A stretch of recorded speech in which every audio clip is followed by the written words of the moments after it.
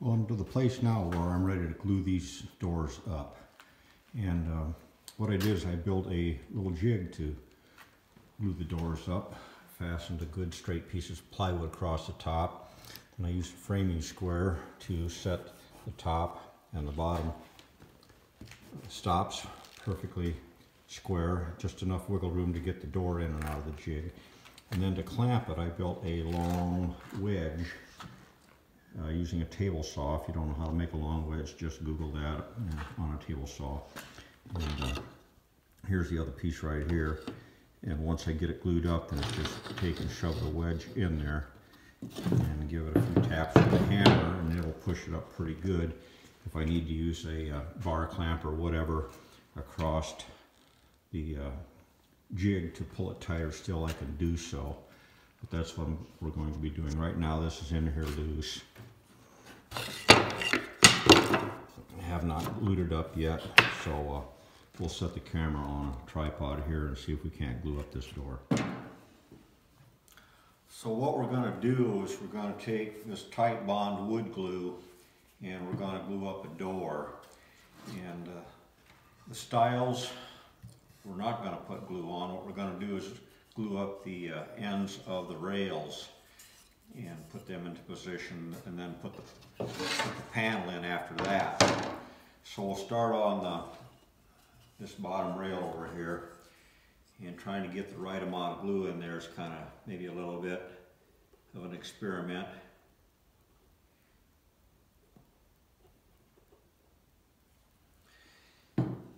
Use this brush to move the glue around and get it coating on all parts of the wood, including the very end of the tongue there.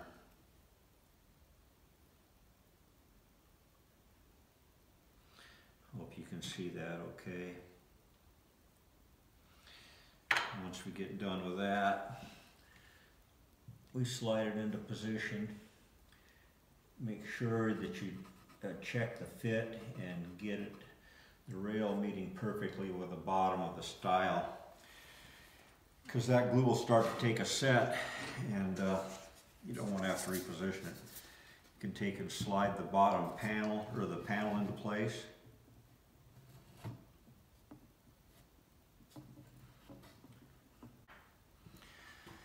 Position that.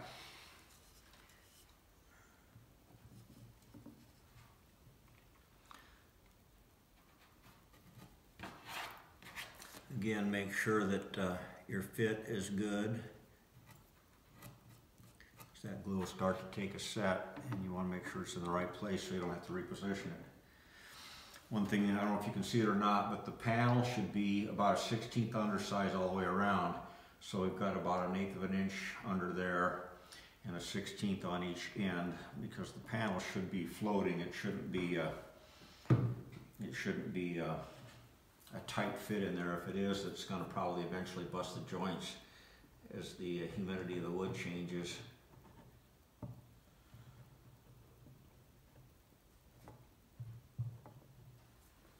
Take the other stile and put it into position.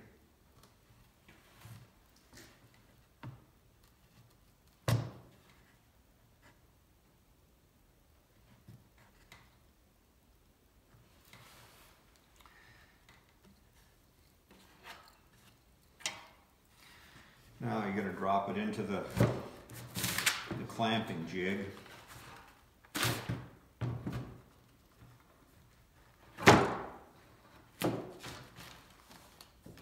Make sure you push the rails all the way out.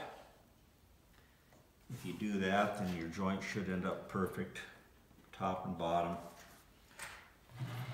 The only thing left to do is to take my wedge and put it in place. As I tap it in, you should start to see glue come out of the joints. You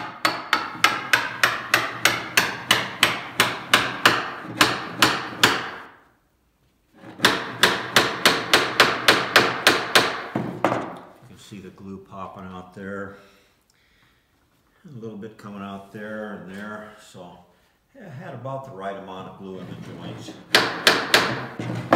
If you really thought you needed to, you could take and put a bar clamp across the jig and put a little bit of residual tension on it if you thought you needed to. I don't know that that's really helping anything in this case. It's not hurting anything either. So that's how you glue up a door.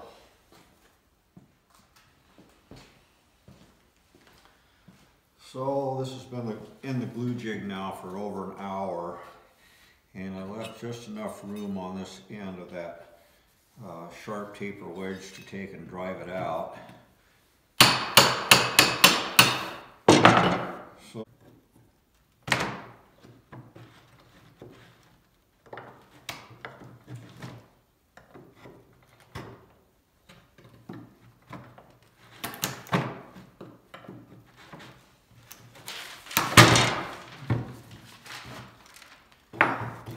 So as you remember, I left some paper in the bottom of the jig so that if the glue stuck to it, I'd be able to get the door out.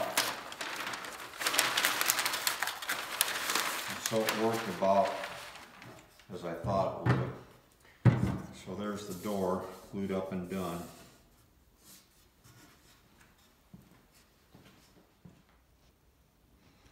Well, I've got another door in the glue jig right now. The first door that I popped out, I started to clean it up a little bit.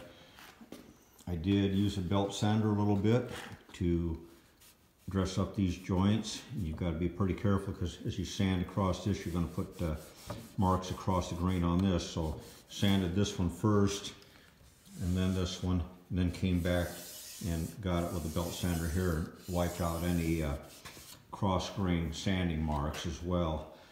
I took a sanding block and gently knocked off the sharp edges. Any place you've got a sharp edge on wood, you're just setting it up for failure at some point in the past. So I took all the sharp edges off the edges anywhere that I could. I took a joiner and 6-inch Delta joiner. It's in another part of the shop. Set it up very, very shallow and ran the door through the joiner. And the way I did that is I ran the first couple inches of the door into the joiner bit and then flipped the door end for end and finished the cut. If you try to just push the door through a joiner, when you get to the end, you're going to split off the end grain right there. And so I did the ends of the door first and then ran the side of the door through the joiner as well. So it's all cleaned up pretty nice right now. I'm going to take, I think, an 1/8-inch roundover bit right there, and I'm going to put it in this little plastic laminate trimmer. And then I'm going to run the edges of the door with that bit. A lot of different things you could do with the edge of this door. You could just leave it square. You could put a 1/4-inch cove bit in it and cut a cove in the edge. You could put a 1/4-inch round over and round it over a little bit bigger. I'm just going to take an 1/8-inch round over, and basically what that does is it just makes the edge of that door more durable over the years for anything that's going to hit it. So that's what I'll be doing next.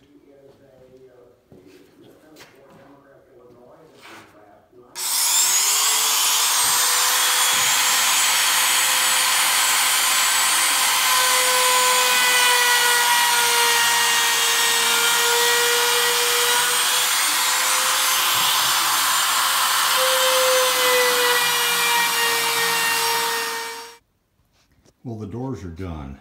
The base cabinet, there's the 2 doors that are going to go on that. And over here, I don't have a lot of room in my shop. I got it all clogged up with cars. But over here is the upper cabinet and the 2 doors that are going to go on that. They're 100% done. This part of the door has been clear coated. The stiles and rails of the frame of the door have not been finished yet. The next thing to do is to hang the doors. I'm going to use this European style hinge. It's a nice hinge. It takes a 35mm bit to drill in the back side of the stile to hold it. Over here I've got the drill press that I'm going to set up a drilling jig I just got to get it located yet and attach it to the table of the drill press, and then we'll be ready to drill the back of the hinges. There are a few things I'd like to show you about these hinges. This back side is always going to be 35 millimeters drilled with this bit, and you're drilling to a depth of about 1/2 inch. This particular hinge, it's called a full overlay. Right there, a full overlay hinge, so it's going to set the entire face of the door covering the cabinet carcass. It has a quick disconnect right here. You can pull that lever and that part of the hinge comes loose. And so the hinge or the door is easily removable. Snap it back in place. This is what it's called a soft close hinge as well. So there's the open condition. It opens 105 degrees. When you go to close the door, the face of the door would be out here. You push the door part way and it'll finish closing itself. So the doors themselves won't need any door catches. Well, I've made a little mock-up of how the hinge is going to work. Just like that is what it's going to be. And I also made a story pole here. You can hang that on the edge of your cabinet with all the layout marks on there and get everything just perfectly right. That would be dead center of the hinge. The top mark would be the top part, this part right here on the hinge. So what I've done is I've marked the top of each hinge, and then I can take my mock-up and just put it in there and position it like that, and then mark the locations of the screws. So I've already got that done here, and down at the bottom as well. I can also use my story pole to mark dead center of the 1 3/8 or 35 millimeter hole. This marks dead center of the hinge, so if I hook the top of the door, mark it there, and mark it there, then it should match up with what I've already marked in the cabinet. Okay, we're going to bore the back holes for the European hinges here, and I'm using about 4 inches from each end. If you can see that down to the other end, that's where the hinges are going to be located. I've got this auxiliary table on there. I wish it was probably about twice as big, but this will work for a few doors. And I've clamped the door down because that bit doesn't have a very long lead point on it, and it likes to skate away a little bit, so clamping the door down to help hold it. Also set the depth over on the other side over here with my depth adjustment on the drill press.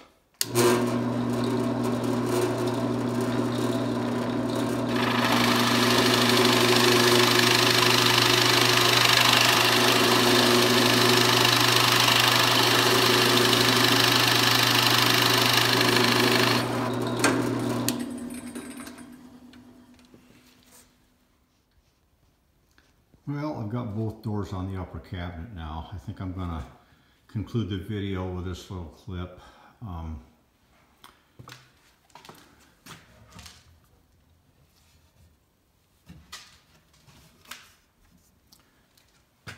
So one thing to know about these hinges too is they are fully adjustable on all 3 axes. There's a screw right here that will adjust the door for left and right. There's a screw right there that I think will adjust the door for in and out, and there's a screw right there in the middle that will adjust it for up and down. And then there's a little release right here. If you push the release, you kind of usually got to get the left hand on the edge of the door and the right hand pushing that button. The door will pop off. This first time I've used what they call these self-closing hinges, and you kind of get it to about that place and let go of the doors, and you'll see that they slowly, they're not really fast by any means, but they do close themselves to where you won't need a door catch of any kind. The uppers, I've got a little recess underneath it so I can grab it down there and open the door. And the lowers will probably buy some door pulls for them. But anyway, that's making panel doors with the Copen stick router bits.